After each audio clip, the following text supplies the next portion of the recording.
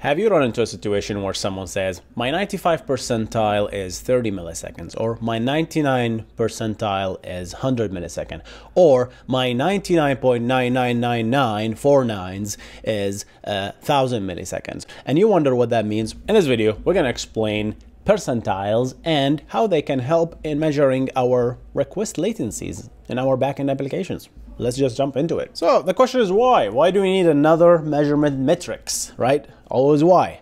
And the answer is, like, let's say you made 1 million requests to your backend, and you say to your customers that, by the way, my minimum latency of the request is 1 millisecond. That doesn't mean anything, because there could be a lot of other requests that took more than 1 millisecond. So telling me the minimum is not enough, right? Same thing with the maximum. Hey, the maximum we got was actually just 300 milliseconds. That doesn't tell the whole story as well, right? You could be, all of your requests are 299 milliseconds, and the largest one happened to be 300. So your backend is atrocious in that case as well. It doesn't reveal a lot of information. So how about the average? Hey, my average is only 300 milliseconds. That can be unfair as well, because your backend could be performing beautifully, right? All 1-2 millisecond, 1-2 millisecond, and that could be this occasional 2 or 3 requests that took, I don't know, 10 minutes to finish for some reason, right? And that will just pollute your average, because if you take the average, then that large latency is gonna pollute the whole thing. So what do? People invented this concept of percentile, and the idea is, hey, when I say 95% percentile is 30 milliseconds, that means 95 of my requests are below 30 milliseconds. When I say 99% percentile is 10 milliseconds, that means 99% of my requests are less than 10 milliseconds. So let's explain how this is actually calculated. Let's say you made 10 requests, and each request will take obviously different amount of time to execute, so it will have different latency. So the first thing you need to do to calculate the percentile is sort this damn thing, right? Just go ahead and sort it. So from the minimum to the maximum. The minimum request is 1 millisecond, and the maximum is 120 milliseconds. So we have this beautiful array, or maybe sorted in the database. Doesn't matter. So when I say I want to find my 75 percentile latency, what is that? What you do is basically you take 75% times the number of requests that you have, and that will give you 0.75 times 10. That's 7.5. You round it to the next integer, that gives you 8. 8 is the index where you find that value. And I know indexes start from 0, but let's assume start from 1 in this case. And 8 in this case is 11 milliseconds. So that means 75% of my requests are less than 11 milliseconds. So now if I say 90%, what's my 90% percentile? Well, times 9.9 times 10, that's 9.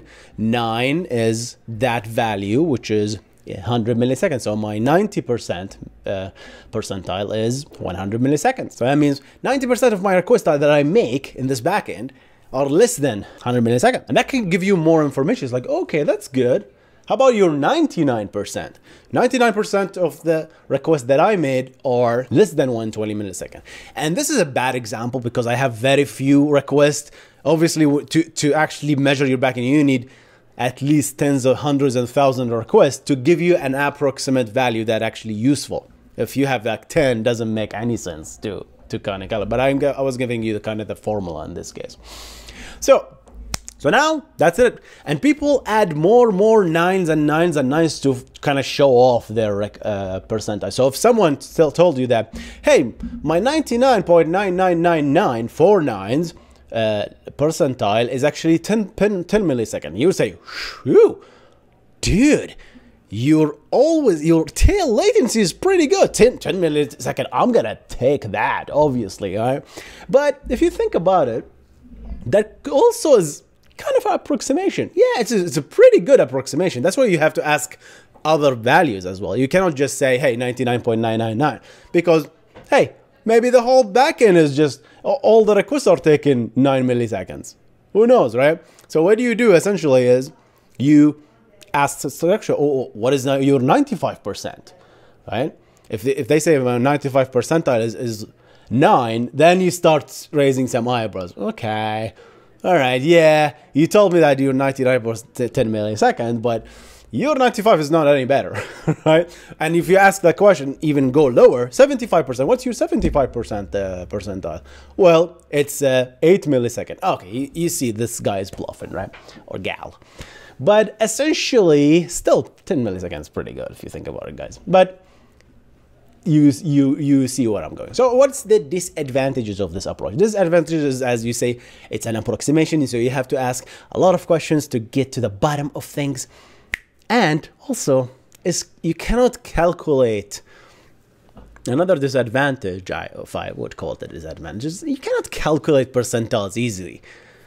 If you have millions of requests, you gotta sort that damn thing, right? So, I mean, you can store it in a database sorted and let the database do the work, but that's kind of an additional cost. That's it, guys. That was percentile. I'm gonna make another video showing you an example of how percentiles work, but hope you benefit of this video. Hope you learned something.